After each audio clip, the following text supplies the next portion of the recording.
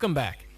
In this tutorial, we'll focus on how to export a project as a video file on your computer. Let's get started. To export a project, click the Share button. Here you'll find all of the export options available in Camtasia. The first option exports the project as a video file on your computer. The following options export to web services, which require you to sign into an account. We recommend Screencast for quick and free video sharing, and Video Review, where you upload videos, then invite colleagues or friends to review them.